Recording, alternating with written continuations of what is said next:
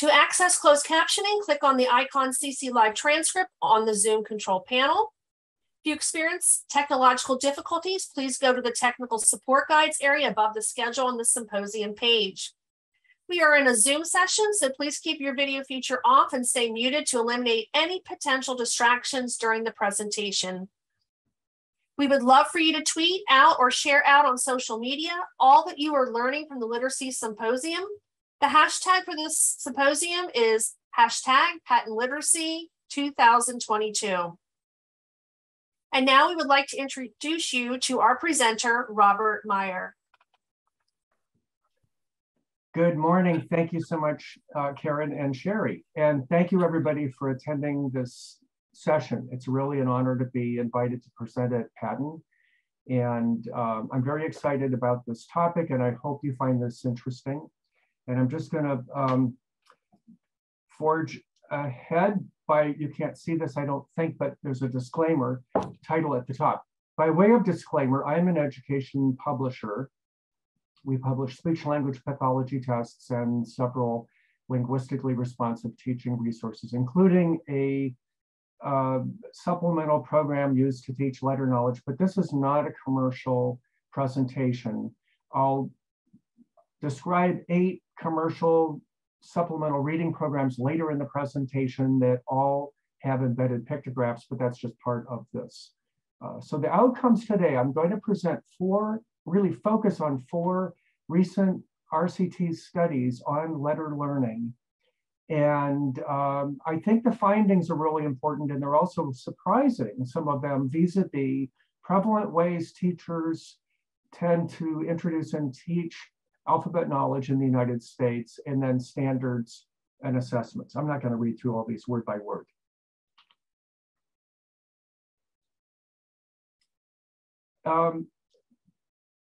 I'll use just one reading model. I'm seeing a Zoom. I hope everybody can see the title of this slide. I'm seeing a Zoom. Okay, good. All right. So I'm using Dr. Linnea Airy's orthographic mapping theory just as the only reading model to kind of frame this talk. And this is from a paper that she and Dr. Teresa Roberts had published in 2006. Alphabetic languages are phoneme-based writing systems. Letter knowledge and phoneme segmentation are foundational. So in order to learn to read words using the grapheme-phoneme connections, beginners need to first learn the letter shapes, names, and sounds. So this is just basic. And then automaticities in these lower level skills is going to provide a platform for the development of automatic word reading.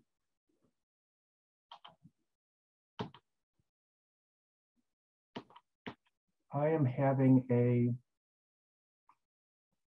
there we go.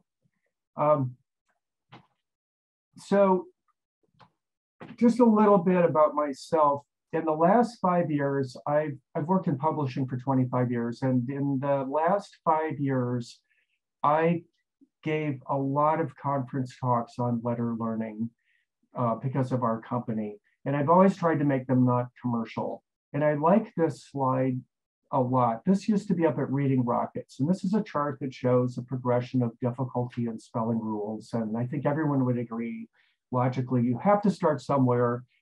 I don't know if people would agree exactly on this chart, but you have to start at the beginning with those shapes and the names and the sounds. And the other point that I like to make with this slide is that it seems as though how educators in the United States introduce these beginning, alphabet knowledge elements is driven more by convention than any empirical basis. And then during the, and I've given probably 30 conference talks, mostly state early childhood literacy and special education conferences, but also some national conferences to include the National Head Start, National Title I, the Neuhaus Conference, NABE, National Black Child Development Institute, International Literacy Association, and High Scope International Research. And I, in the past 2 years, had a chance because of COVID to learn a lot more about the science of reading, especially primary grades reading. And I gave my first talks to IDA state organizations, I think the Illinois IDA and the Wisconsin IDA. And somehow I was invited by Dr. Pam Kastner to present on her open mic night in December, and which was beyond flattering. And because I had given so many of these conference talks, I was just completely flattered and pretty overwhelmed that she invited me, because she has national expert people on her open mic night. But I also felt as though, with my background in the 25 years, and I read all of the Children of the Code interviews when they came out in the 90s. I thought I could do this. And what she invited me to present on was this recent research. So all of this is kind of a preamble to this presentation of these studies. And about a year ago, the Reading Research Quarterly published a summary article by Dr. Teresa Roberts. I'm just going to wave it up here, in which she summarized 4 recent RCT studies that she had co-authored that were published in 2017, 18, 19, and 20, I think. They were all on letter learning. And this is what I presented on Dr. Kastner's open mic night. And these are very technical. And the next thing I'm going to do is I'm going to kind of give you an overview of this article and then go through the studies. And what I thought I would do for the open mic night was first present kind of an overview of the literature of research on letter learning as kind of a build-up to these 4 studies. And what I found was that it was very overwhelming. There's a tremendous amount of research on letter learning. And my joke is, it's kind of like the Titanic when the iceberg comes into view and you realize, no, you're not going to do a review of the literature because you don't have a semester. So I really focused in on these 4 studies. And Dr. Roberts, who's the same Dr. Roberts who co-authored that paper with Dr. Linnea Airy, is a top methodologist. And she co-authored these studies with Dr. Patricia Badassi, Dr. Elizabeth Sanders, and then one of them was with the 4th one was just with Dr. Carol Sadler. These were all randomized controlled trial studies that aligned cognitive and instructional science. They were all done with preschool age children, all low SES students. They had about a 1/4 of the students were 3-year-olds, but they were mostly 4-year-olds. And they deliberately included almost, or a little more than a 1/3, dual language learners or English learners. And so this was really interesting because this is a population of children typically served by Head Start funded preschool. The experimental conditions were highly, highly, highly controlled. They discluded students who knew more than a few letter names. So they were really looking at instructional approaches and all the different elements that they studied with students who were coming in cold, who didn't know anything. And like I mentioned, the instructional conditions were highly controlled and highly consistent. So each of the 4 years, this instruction started at the beginning of the year. The lessons were taught by research assistants over a 10 or 12-week period. The children were randomly assigned to small group instruction. The research assistants taught the same subset of letters. They didn't go through the whole alphabet. And this is a chart in this in this Reading Research Quarterly summary article. And prior to the studies, the authors did a review of the literature, and they only looked at high quality design studies. And there's a dearth of high quality design studies. there's an ocean of studies, but the high quality design studies, there really haven't been that many. And this is a chart summarizing the studies. I won't read through the chart. But what they found and reported in the summary article is that there were some really big missing gaps in letter learning instruction in the literature coming out of randomized controlled studies, quasi-experimental design studies. And so no study systematically compared the order of teaching letter names or letter sounds. That's a pretty big deal. I mean, if you think about designing something from scratch, most studies had not been informed by the orthographic depth, the complexity, predictability of grapheme, phoneme correspondences, the GPCs. The rate of introducing letters and the size of letter units taught. You know, usually people are teaching one letter at a time. Traditionally, educators taught one letter a week. Oftentimes, I think a lot of people have moved on from that. But this suggests re-examining how GPCs are taught, and especially so for children who tend to become underserved in literacy. I mean, these are researchers who are really digging into the literature. Almost no research exists on which alphabet content should be taught during preschool. The conceptual frameworks for how children learn, missing from the studies. And then investigations into motivation and engagement, missing. So very few studies, finally, disaggregated findings for dual language learners. And if you consider the demographic changes in the United States, that's a big deal too. So 5 key questions that they developed from their review. This is all kind of the backdrop before they get started. And these questions didn't inform, they didn't, I don't think, set out to do 4 studies. I think they did the first one, and then that kind of led to how they thought about doing another one, and then another one, and then another one. But these 5 questions kind of informed them throughout the whole process. So which alphabet content is going to optimize learning? The names, the sounds, or both? Do you teach the letter names before the sounds, or vice versa? And I've not been preoccupied with this, but that's been kind of a thought to me. The first book I ever read about reading, when I got into publishing 25 years ago, I just accidentally found the book, was Diane McGinnis's Why Our Children Can't Read and What We Can Do About It. And I still have that book, and it's just filled with Post-it notes. And I don't know why I became so fascinated by that book. I wasn't working for a company that was involved in primary grades reading, but letter names before sounds, which cognitive learning processes will optimize learning.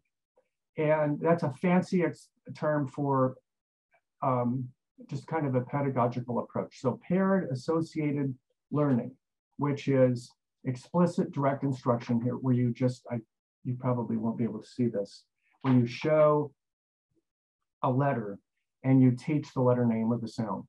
And then articulation referencing would be where you're teaching the letter knowledge, but also explaining and modeling, maybe with graphic cards or mirrors, what you're doing with your mouth as you're producing a sound.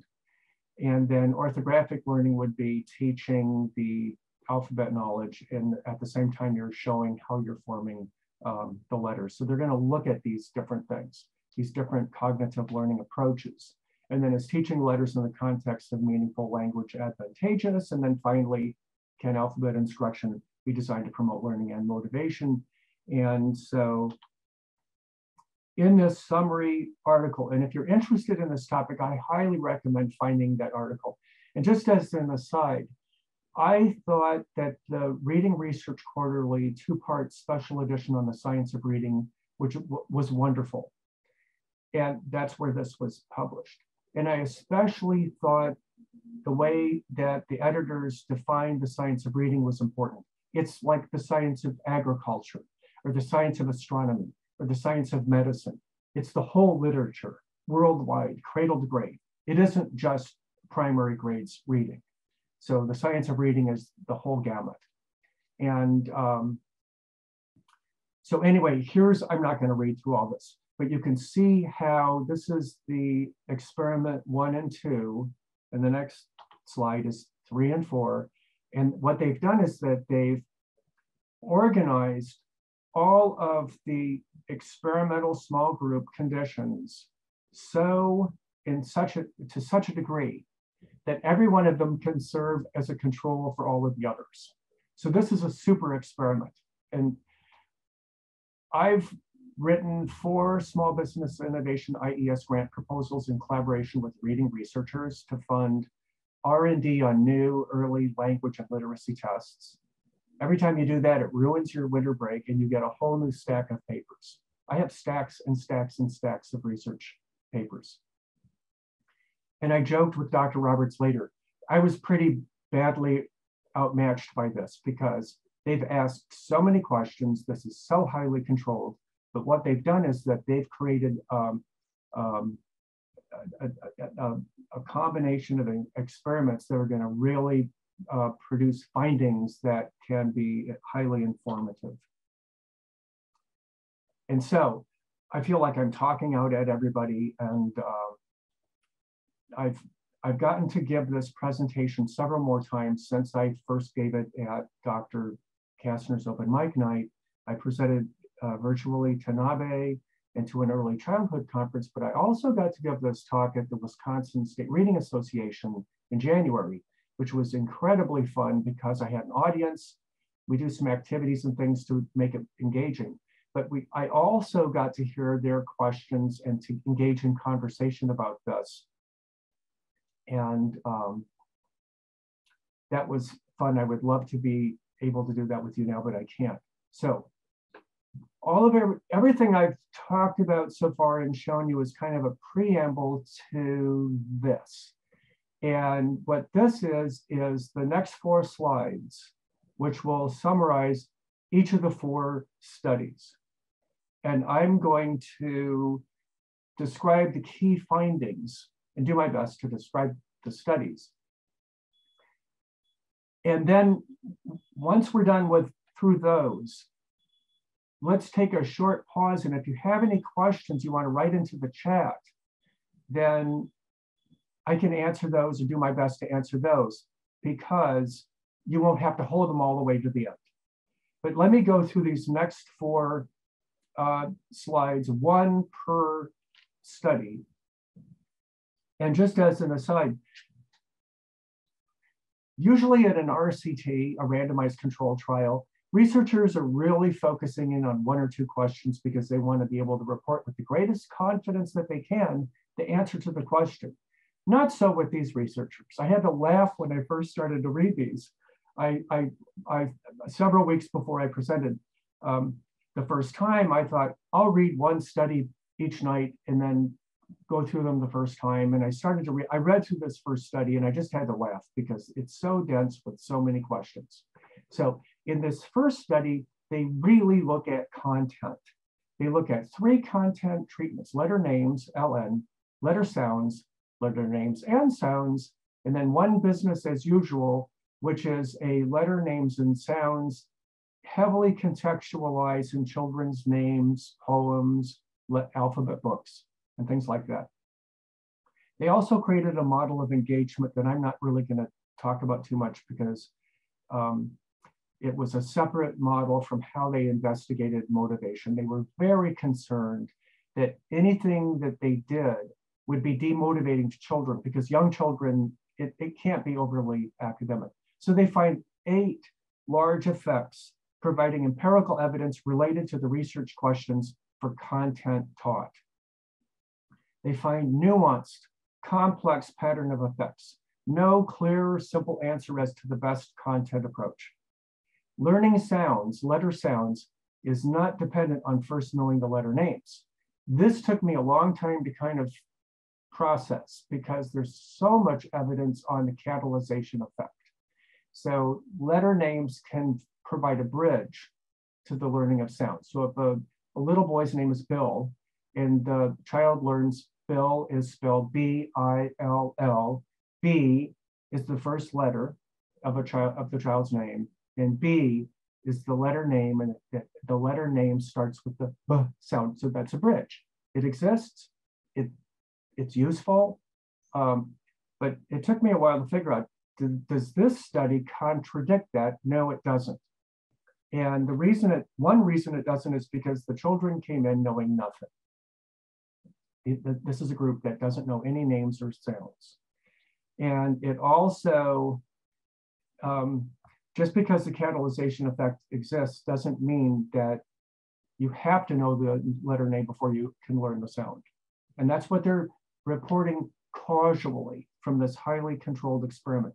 Finding the letter name and letter sound experimental condition led to the greatest growth in names and sounds, like you would imagine. The letter name group learned the most names. The letter sound group learned the most sounds. They were very surprised that young children could learn both together. They thought it would be too much information. There was no effect teaching names before sounds or vice versa, but teaching the sounds first produced the greater letter sound learning in the group that had the most PAL instruction. They also were testing these cognitive learning processes. An important finding also was every experimental condition worked. Children learned alphabet knowledge regardless of how they were taught, but some of the experimental conditions produced statistically significantly better letter learning. Also, throughout all 4 studies, there were always some students who didn't learn very much and who struggled. And what the researchers theorized is that this is because letter learning is hard, and especially sounds. So that's the first study, and it was a full meal. And then the second study, here's where they really look at the cognitive learning processes, the 3 different generic approaches, and finding the explicit PAL instruction, which is a memory versus a meaning-mediated task and the simplest to teach, produced superior outcomes for the other 2 groups for letter name and letter sound learning, except for the dual language learners. Again, they also tested letter order. There was no influence. And they find and report that learning letter sounds was not dependent on first learning the names. In fact, teaching sounds first might be the most advantageous, and especially with the most PAL instruction. And they find importantly that preschool age DLLs, including children living in poverty, can learn challenging content when the instruction is explicit. One of the really biggest contributions to the literature that they're making here is they're setting the stage for future research on the dual language learners. So in the next, the third study, they look at contextualization. And to me, this is a really important study because contextualized learning is really the predominant way that the preschool curriculums are delivering alphabet lessons. So they compare contextualizing letters embedded in storybook reading and students' names and in words with the letter, they compare the contextualized with PAL on letter name, sound learning, and engagement. Both conditions worked again, but the letter sound outcomes were superior for the decontextualized group, especially for the dual language learners, English learners. They used measures of letter name and letter sound learning. They used a measure of phonemic awareness, identifying the beginning sound and the first letter in words. And they had measures of a measure of retrieval speed. They also had activities to build retrieval long-term memory. They assessed engagement 3 times during the experiment with a model that they created. And again, they find support for explicit letter instruction. And they found that in all 4 studies. So finally, the 4th study, they look at embedded pictograph mnemonics. And they compare that with teaching letters in alphabet books. So both conditions are designed to provide situational interest as to boost student motivation along with letter sound learning. One more time, they find there's no demotivating consequences of explicit academically focused PAL letter sound instruction, but they find evidence for the superiority of the embedded pictographs in teaching the sounds, blending, and the phonemic awareness measure. The children learn twice as much with the embedded pictographs, which they have a huge effect. So that was a lot of summary information. I can tell you this, I was so nervous about my initial presentation because there was so much information that came out of this. I was so gratified to know from the author, two of the authors afterwards, that they thought I did a good job of reporting this out and that I didn't make any big mistakes. Because every time you do this and you look at all of these findings, you think, you really ponder a lot and you think, wow, and you have to kind of let it set in and you think, and it would be very easy to say the wrong thing or to confuse somebody. But I think having gone out and presented 35 times and really learned a lot about alphabet learning, I think that these studies make an enormous contribution to the literature. They isolate a large number of variables in these highly controlled experiments such that they can make causal interpretations about content, procedures, learning activities, contextualization, and just consider and we're going to talk about this in the next part of the presentation. Consider the conventional ways people teach letter learning. There's all this evidence for the value of explicit PAL, 9 variations across studies. They disaggregate outcomes for the DLLs, English learners, English speakers. And then there's the embedded pictographs. And Karen, maybe this is a good time. It looks, I can see that in the chat where you're getting questions. Yes, so I have gotten a couple questions, possibly Sherry has, and possibly Robert, that you also might have gotten a couple questions, but I'll start off with this. So could you just give us a little bit of background about what PAL instruction is, paired associative learning? Yes, when we learn, when the brain is being wired to become a reader, we're learning to associate these squiggly shapes. I just drew a letter D. I don't know if you can see it, or maybe that looks like a B to you. But we learn these to recognize these squiggly shapes and associate the letter names and the beginning sound. That's where it starts. So B has a letter name B, and the beginning sound is B. And in this paired associated learning, so we're making an association in the brain. And Dr. Roberts et al.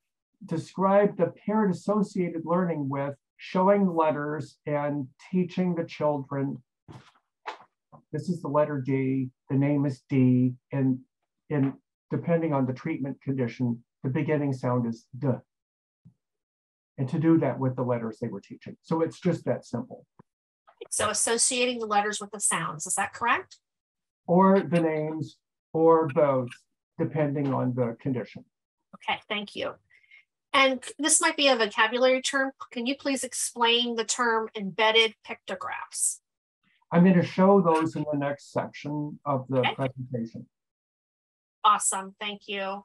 And then I'm not sure if you'll be getting into implications for instruction as well, but curious about letter teaching to English language learners who have not had the opportunity to learn to read in any language and begin school in grades 3rd and up. Do you know of any studies that look at this? I don't, and I have to admit, that's probably my weakest area background. I don't know, and I would recommend. Well, I'd be glad to try to find some resources for that. Thank you, Robert. I don't think my colleague Sherry has any questions that came directly to her. Are you able just to check the chat to see if there's anything in yours? No, I don't have any questions at this time, Karen. Thank you, Sherry. I'm kind of afraid to, because— Not a problem. Not a problem. So I think that's all the questions we have for now. And then we'll wait for the Q&A or another time for any additional questions. Okay, when we get to the end, then we can open it up to questions. That'd be great. Thank you for those questions. So now the next section of this will be the embedded pictographs. And this, to be honest, I was initially interested in this because of embedded pictographs, because of my background, I believe that they're of value and of use. So, but what I found from doing this is that there's so much more going on than embedded pictographs. So back to the Reading Research Quarterly special edition on the science of reading. In 2020, Dr. Linnea Airy had an article published in which she reintroduces this model. Letter knowledge and phonemic segmentation are central. Beginners need to learn letter shapes, names, and sounds. And this involves forming associations between the shapes and the sounds. Alphabet posters typically display letters with a picture whose name begins with the sound, but whose shape is unrelated to the letter. And then embedded pictographs have a shape that's related to the letter superimposed. And what she's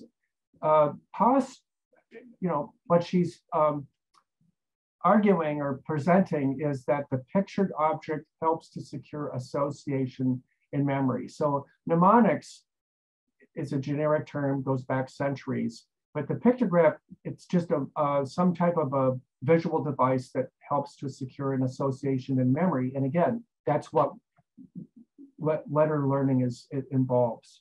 So here's a typical alphabet chart. I think of these as anchor pictures. You might call them other things. But the zebra starts with the letter Z. The beginning sound is Z, but it's not shaped like a Z. And I'll just give you a second to look at the different examples. House doesn't look like an H. The balloon doesn't look like the letter B.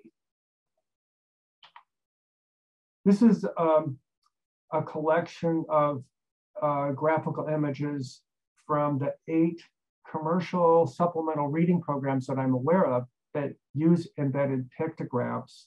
So you can see Annie apple down in the lower right. The apple is shaped, it's a round shape. It's superimposed on the lower case A. These are all different programs. Zoophonics is a very comprehensive supplemental pre-K5 program. Some of these are, the one we publish is has a much smaller scope, as some of these other ones do too, and some of these are digital and other ones aren't. So that's really the difference. And I looked for research studies that involve programs that have embedded pictographs, and there's actually quite a few, and they all seem to report positive findings. The one in purple, and I have 2 pages of these, and the one in purple, Dr. Airy and other authors, in 1984, a very tiny scale study reported big effects for embedded pictographs. The children learned twice as much letter knowledge with embedded pictographs. So that would be consistent with the findings from the study that I just described a few minutes ago. You know, there's a lot of focus on high quality design studies and RCTs, but I think other studies can provide a lot of useful information as well.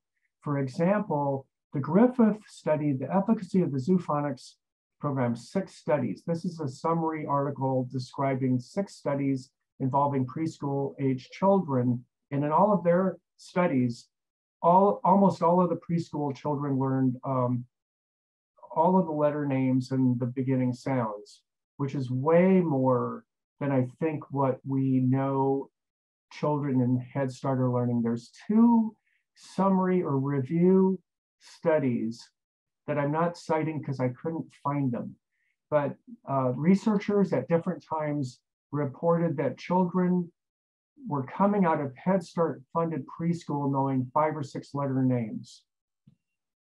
And that's not very much alphabet knowledge. But from some of these studies that aren't high quality design studies, there's evidence that children can learn way more alphabet knowledge. And I'm going to come back to that in a little bit. The 2 blue studies, the ones shown in blue, are studies that were done on our program. And the children went all the way through all 26 letters, and they learned a lot more knowledge as well. So those are examples. And then the two purple ones down here, the one I've already described, and then Dr. Airy again in 2010, Hebrew letters, the children learned twice as much.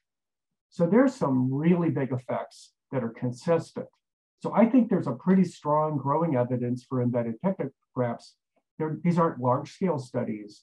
So the next obvious thing might be to scale that up and do more research with that. Now, by way of disclaimer, this is ours. The way that these all kind of work is that there's these pictographs, there's little short narrative stories. This is a cat catching a mouse. The cat's mouth is open wide. The mouse is not inside. And there's an alliteration.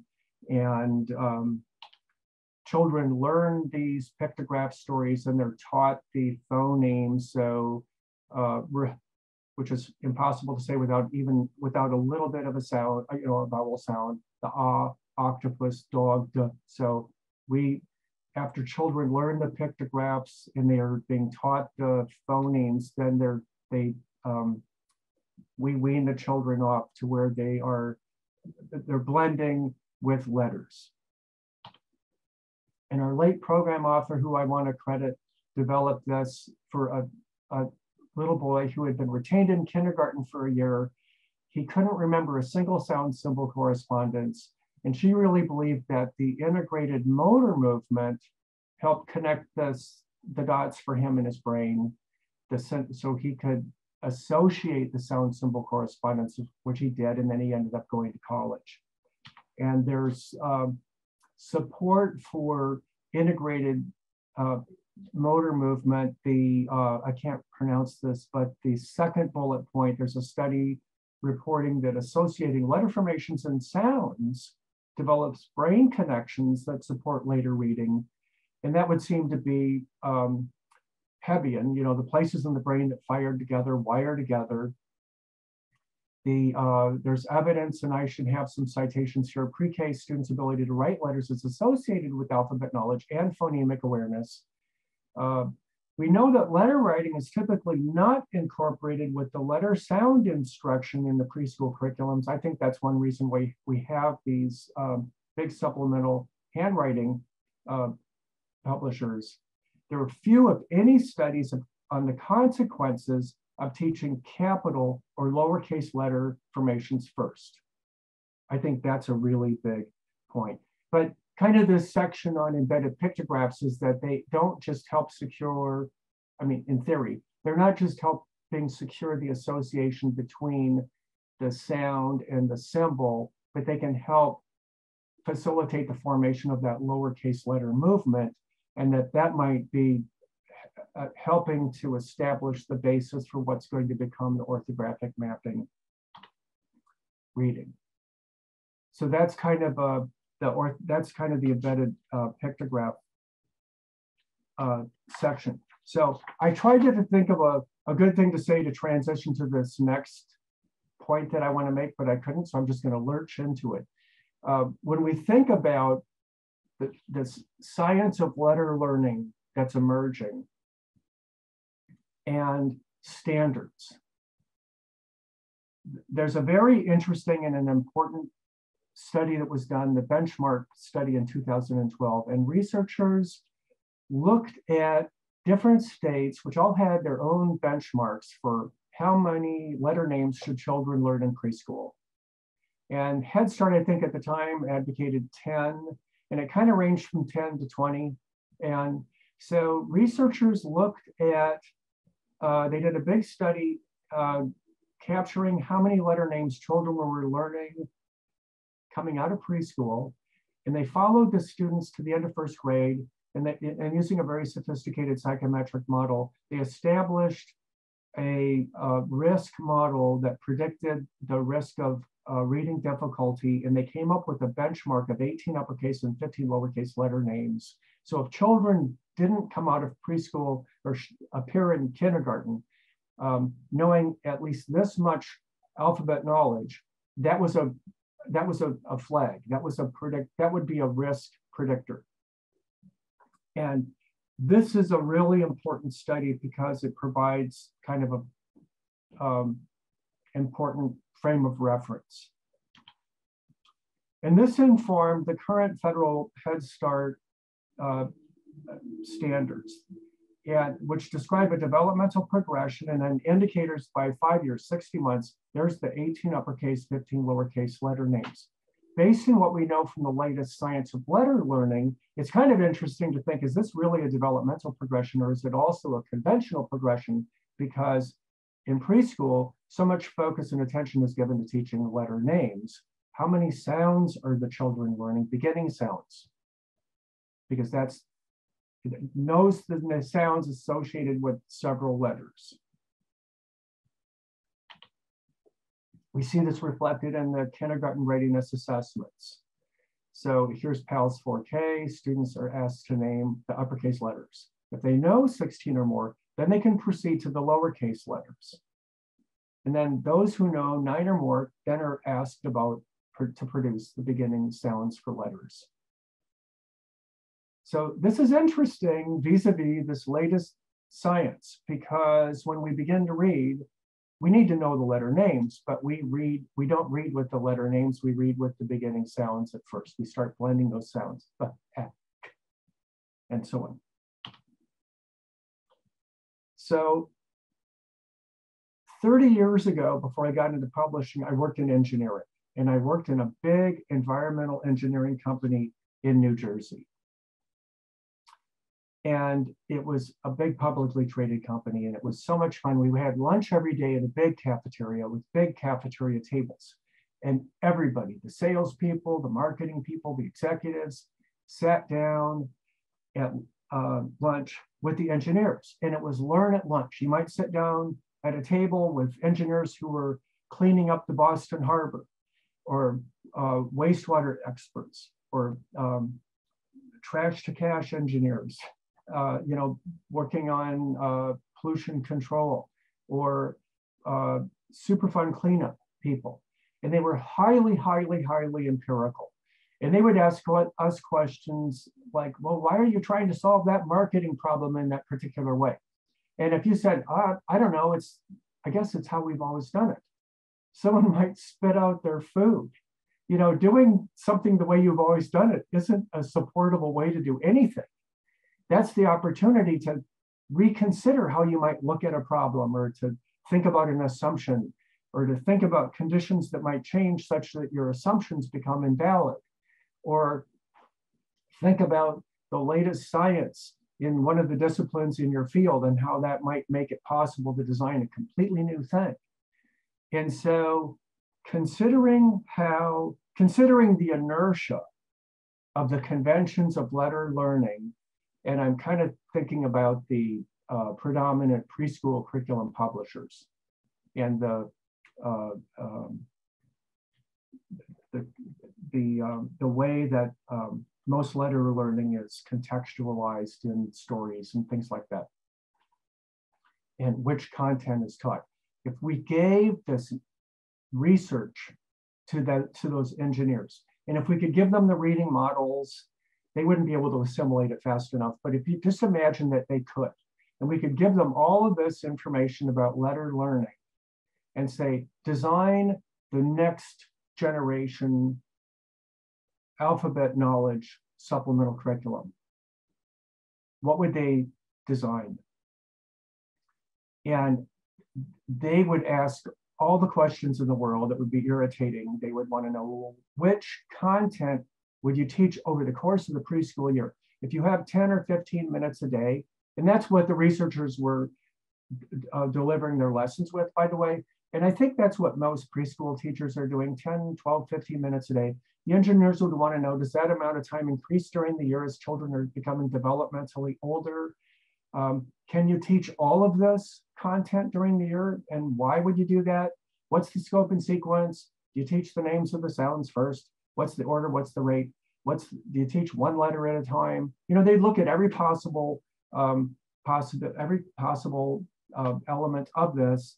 What's the best combination of the instructional elements, the CLPs, And then what would be the purpose? And I would argue the purpose would be to optimize early reading development. And I've come up with an acronym. I call it CCLIP. It has a silent W.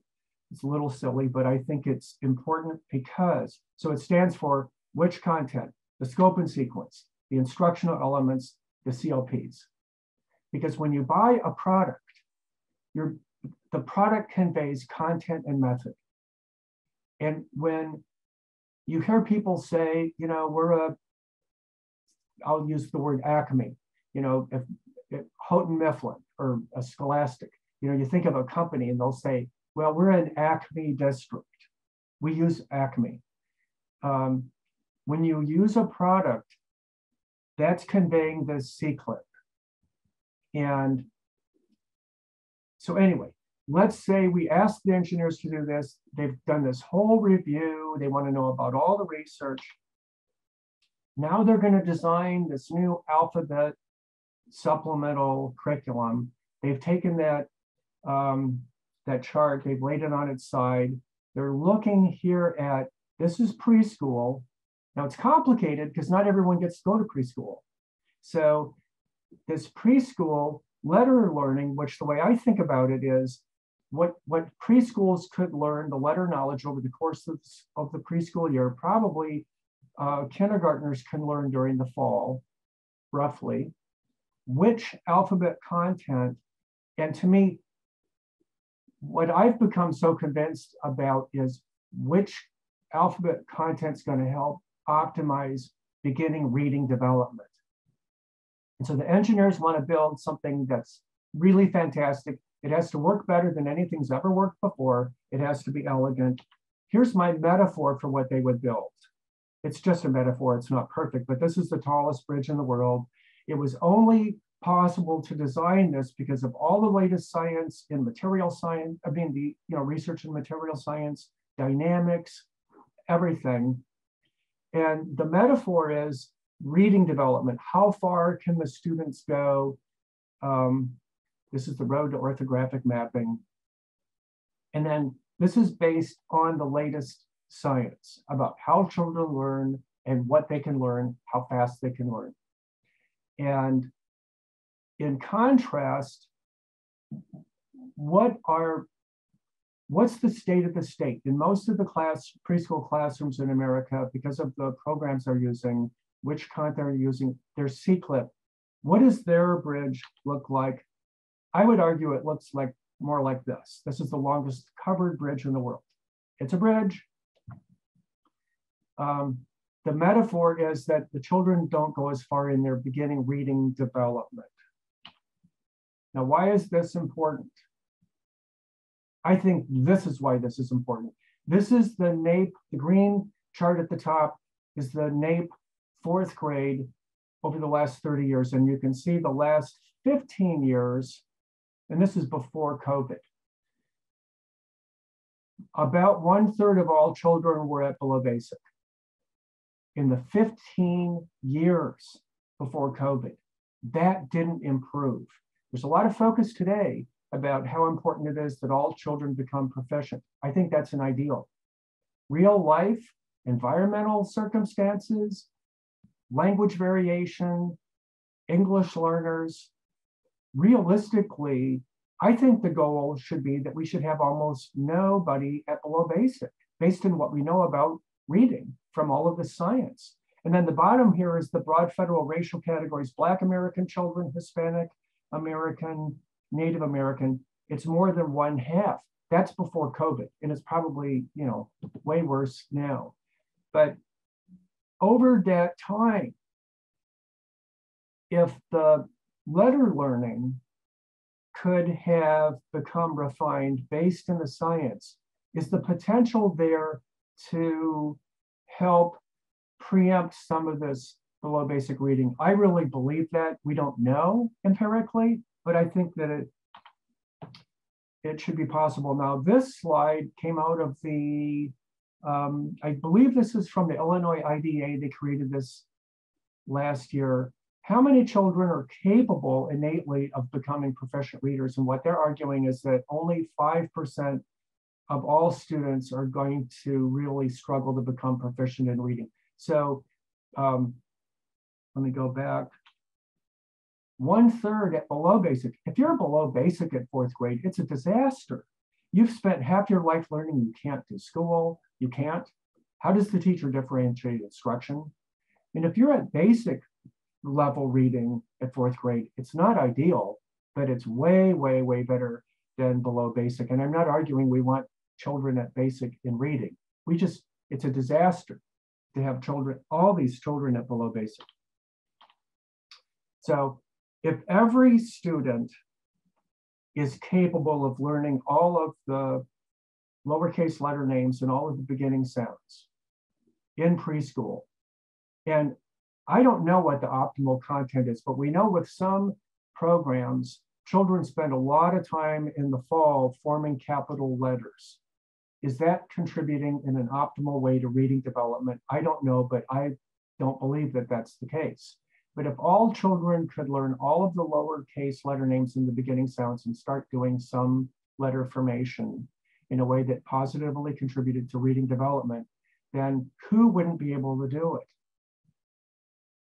It would be children who, and this is a slide from Dr. Tiffany Hogan's wonderful National Reading League presentation 2 years ago, in which she presented dyslexia, DLD as co-occurring and then sometimes not co-occurring, and how important it is to identify children very early on as possible who might have one of these issues, risk of dyslexia, reading deficits. I think 1/3 of all children who present DLD aren't identified in time to receive SLP services in kindergarten, and then that's going to present as reading difficulties. So if we could refine alphabet instruction in the United States, wouldn't we be helping in the early identification at the same time? So I'm going to start wrapping up. I'm checking my time. I'm good. Alphabet learning has, and this is one of the big takeaways to me from this letter learning science. It's always been considered a low-level skill. It's probably been overlooked from a science of reading perspective. And in the summary article, Dr. Roberts talks a lot about how this is letter learning from a science of reading standpoint, because they really investigated in the most scientific way possible all these different instructional elements. And that it's long been believed to be something that children can accomplish easily, informally, and naturally. And it's taught in meaningful contexts with a focus on language and an aversion to academic learning. 72% of the Head Start funded preschools use a whole child curriculum, and we know that they predominate. And that the difficulty of letter learning has been so underappreciated that limited attention has been given to the very pace of the instruction and the content, which couldn't be more elemental. It's the what are we teaching and then how fast are we going are just two of the really big dimensions. So 25 years ago when I got into publishing, I didn't just somehow trip over the Diane McGinnis book. I also accidentally discovered the book Left Back by Diane Ravitch at I think it was at a bookstore. I mean, at a book, I can't remember where I found it. And then I was in Stevens Point, Wisconsin. I'd gone to work for Advantage Learning Systems, and I had a music education background. I had never taught reading. And I saw this book, The Schools We Need by E.D. Hirsch and Why We Don't Have Them. And I bought it. And I showed it to Terry Paul, the late co-founder of Advantage Learning Systems. And he came back to my cubicle a week later. He went and bought it too. He said, call E.D. Hirsch because we're going. And I did, and we did. And I met Dr. Hirsch. And in this wonderful book, at the end, he argued only an informed public will be able to forcefully convince the education thought world, as he described it, to move on from these failed psychological theories about how children learn. And these theories that had emanated from Teachers College 75 years ago. Now it's been a whole century. And it's interesting, we're saying we're up to 22 states who have enacted legislation forcing their state education systems to move on from cueing, instruction, balanced literary, the use of public funds and all that. So it's interesting, those aren't forcible convincings, those are forcings. And when I tell people who I know what I do and to try to describe what's going on with the, these reading legislative, they can't believe it. Why wouldn't we want research to practice? Why wouldn't we want the evidence to inform instruction, especially given just how much of a disaster it is when 1/3 of all children in the United States are below basic in reading. It's a civic disaster, it's an economic disaster and all. Now, this is an important point to acknowledge. Preschool can't become overly academic. If you didn't see this movie, I highly recommend it. But I had to kind of laugh looking at some of the language in these studies that would be so anathema to the constructivistic minded thinking that is prevalent. Well, it's prevalent in preschool administrators.